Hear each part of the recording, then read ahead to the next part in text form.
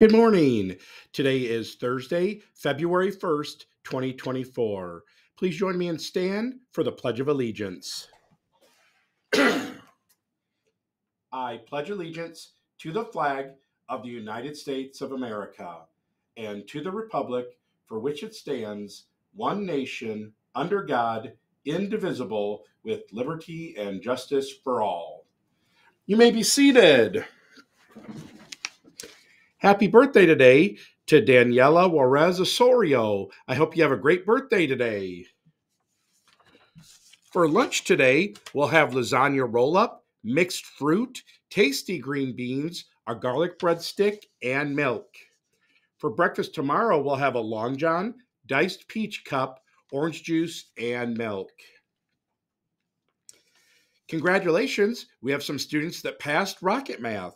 Passing Rocket Math Edition, we have River Downey, Braden Cox, Esmeralda Roldan Martinez, and Axel Tessler. Passing Rocket Math Multiplication, we have Jessica Barron, Ryder Kane, Arian Medler, Jace Gillum, and Paxton Seidel.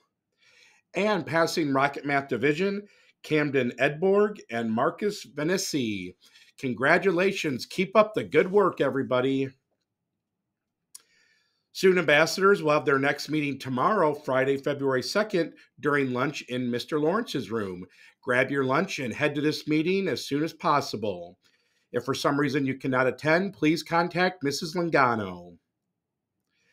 Learning Lab will be with Mrs. Warren, and if you need to serve a detention, they will be served with Miss McDermott.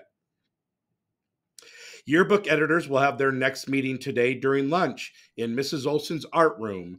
Please let Miss McDermott or Mrs. Olson know if you cannot attend.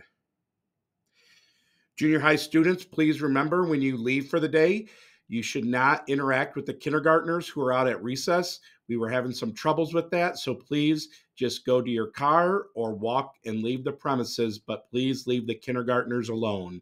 Thank you for your cooperation.